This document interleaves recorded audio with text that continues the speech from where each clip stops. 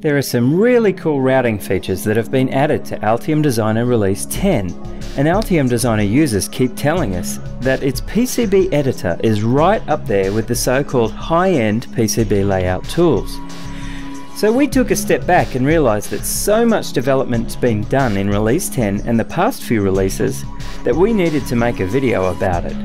So I want to take just a few minutes and run through how a PCB can be interactively routed in Altium Designer Release 10.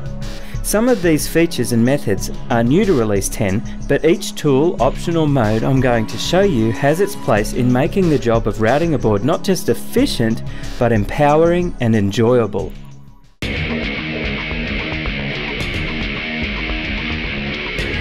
First, let's have a look at basic routing and conflict resolution.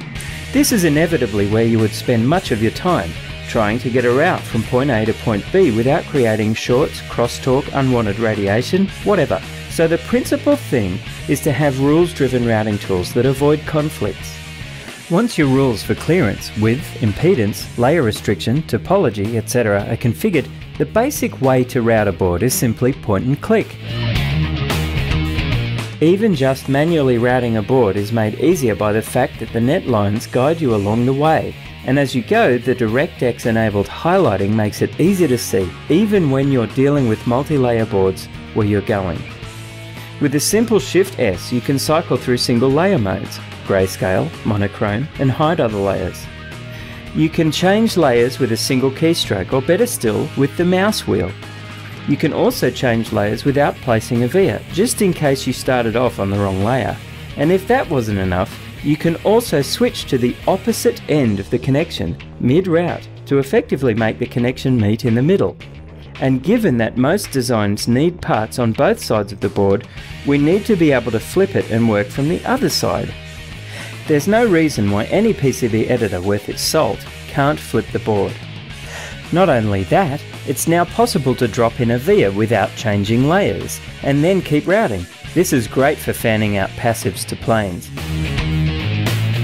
And with another keystroke, you can cycle through routing corner styles, including 45 and 90 degree arced modes, and on the fly you can adjust those arc radii with mil precision. Of course, any angle routing is also an option.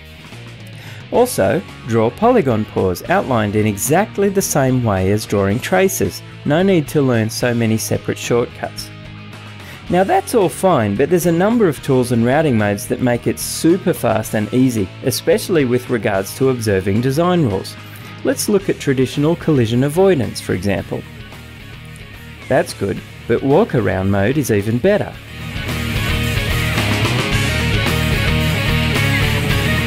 And better still, enable the follow mouse trail option. Toggling the follow me mouse tracking with the 5 shortcut gives you even more control over where the trace is laid. This is an intuitive, highly precise way to get traces around scores of vias and component leads. If you want even more flexibility in your routing, enable push mode. This mode lets you route in close to other track work and really optimize the available real estate even more. And while you're in push mode, if there's a track in the way of an existing via or component pad you're trying to route to, pushing towards that via will make the conflicting track jump over to the other side. That is so cool! Hug and push mode is especially great for getting around BGA fanouts and surface mount package leads. Also, if you're in hug and push or push modes, you can enable via pushing as well. Now it's a whole lot easier to get that track out of the weeds. Excuse me, stand aside, pardon me, coming through, excuse me, pardon me, move please. The best thing is that along the way we added support for high-speed technologies like differential pairs, and these routing modes work seamlessly with those as well. With dedicated design rules for differential pairs and pair classes to follow, setting up and routing high-speed designs is easier than ever. Even while you're routing single traces or differential pairs, you can tune the length of the route for length matching or precise delay line creation on the fly with Shift A. Or if you prefer, do the length tuning as a post-process. A big part of any routing job is, well, getting the job done, so we put in completion tools like loop removal, which works through multiple PCB layers and also with differential pairs. And this one is awesome, automatic completion, invoking topological auto-routing algorithms with a simple control click. And that works with diff pairs too. If you have some tracks and pads aligned and close together, then subnet jumpers will finish off the job for you. These are especially good when you've been using the pin swapping capability of Altium Designer. But hey, I've put the cart before the horse there. I should be talking about starting the routing job. Take a look at this auto-route fan-out pass.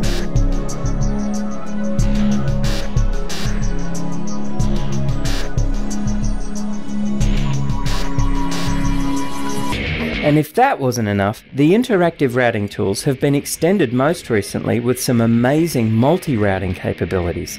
Selecting a set of pads or even an existing group of traces as a starting point, you can route them in parallel.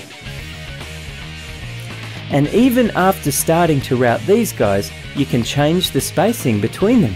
Just hit the tab key and adjust it in there. In fact, you might want to diverge the spacing somewhere along the route you're taking. Watch this. But it gets better. You can change layers with proper via styles and spacing too. You can toggle via patterns while you're performing this action with the 5 key. But we can't stop there. We have to be able to complete these multi-routes as well. Again, just a control click away.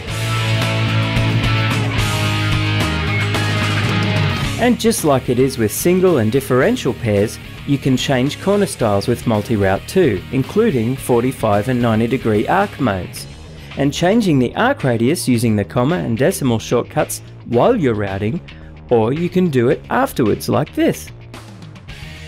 And now even the loop remover works with multi-track routing.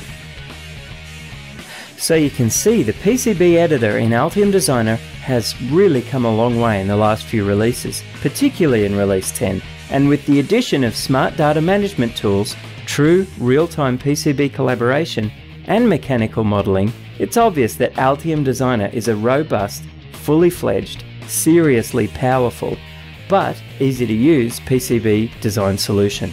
And the best thing is, you don't have to buy any expensive add-on modules for these features. They're all part of the custom board implementation license in Altium Designer Release 10.